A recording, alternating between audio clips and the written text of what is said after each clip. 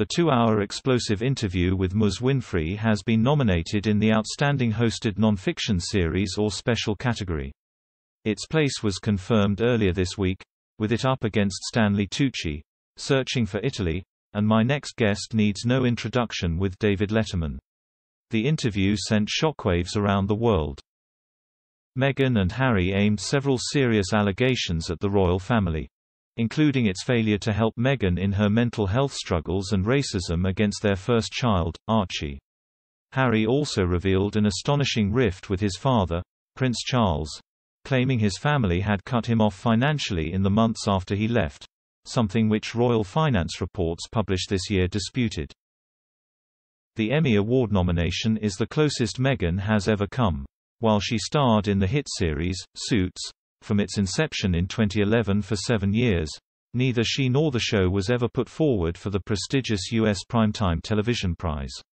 Only one member of its cast, Gina Torres, has won prizes from other awards.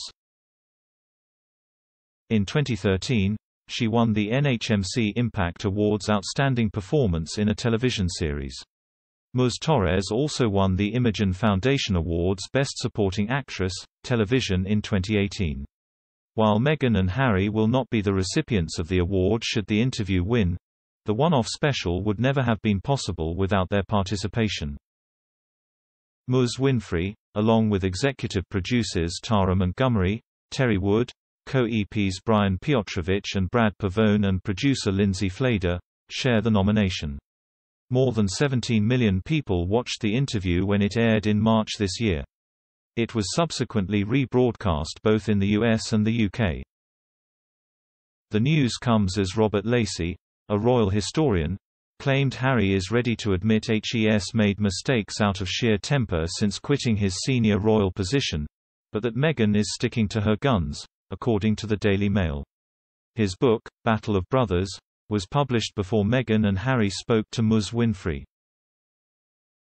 Speaking to Newsweek, Mr. Lacey said he believes that Harry is the only one who may be ready to admit mistakes for his behavior over the past 2 years, but claims it may not be reciprocated because Prince William and Kate, Duchess of Cambridge, may feel vindicated in having doubts about Harry's relationship.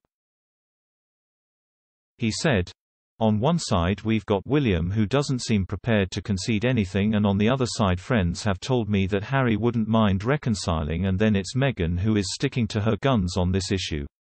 It should surely be possible for both sides to say the past is in the past. It's very regrettable that Meghan doesn't withdraw just a little. Why can't she say it was the pressure? I was getting used to this incredibly complicated system. I was just pregnant. I couldn't sleep. Perhaps in retrospect I went over the top about it.